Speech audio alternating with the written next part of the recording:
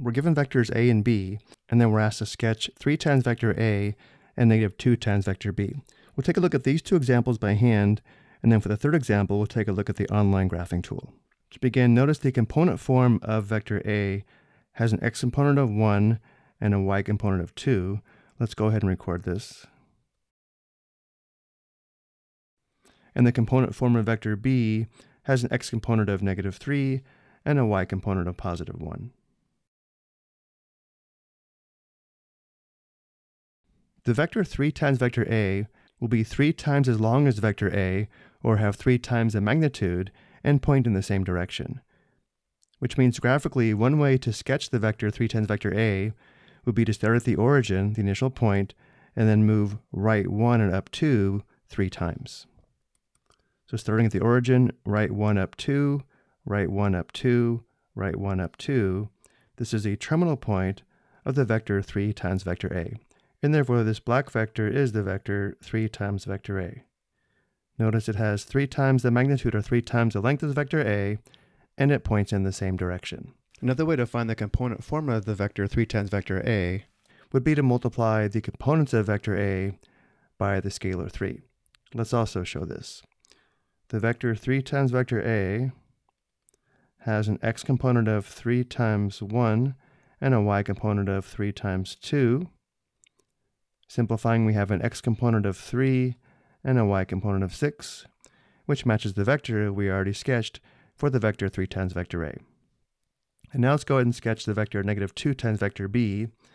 The vector -2 times vector b will have twice the length, or twice the magnitude of vector b, but because of the negative, it will point in the opposite direction. Which means graphically, if we wanted to sketch the vector -2 times vector b, we would start at the origin, and then instead of moving left 3 and up 1 twice, we would move right 3 and down 1 twice.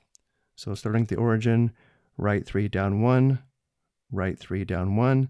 This is the terminal point of the vector -2 times vector b.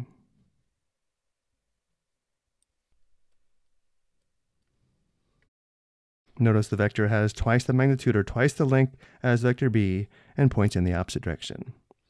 Or to find the component form of the vector -2 times vector b, we would multiply the components of vector b by -2. So -2 times vector b has an x component of -2 times -3, and a y component of -2 times 1. Simplifying, the x component is +6, and the y component is -2, which once again does match our graph for the vector -2 times vector b. And now let's take a look at one more example using the online graphing tool. Here we're given 2 vectors on the coordinate plane, and we're asked to sketch the vector -3 times vector w. Notice vector w has an x component of 1 and a y component of -2.